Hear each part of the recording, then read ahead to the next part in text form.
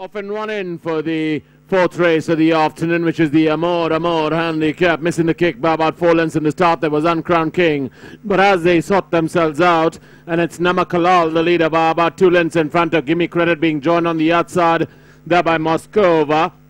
Another length and a quarter away. There we go back to Exotic Lady. A gap of 2 lengths away. There we go back to Iconia. Then we got Tia Queen. A length and a half away. Tia Queen. There's Russia Gold in the white and red jacket being joined on the outside.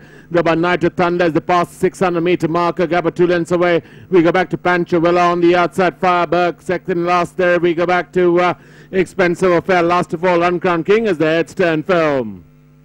Round the turn into the straight, Namakalal comes in on first. Is about a lead of about a length and a quarter in front of Moskova. Is in chase on the outside of Moskova. Comes Iconia, length and a quarter away. Iconia is Tia Queen. But Namakalal now being joined on the outside there by Iconia. And Tia Queen is the one galloping out strongly on the outside. And it's going to be Tia Queen by a length and a quarter in front of Moskova. May have finished ahead of Iconia. Then came Russia Gold.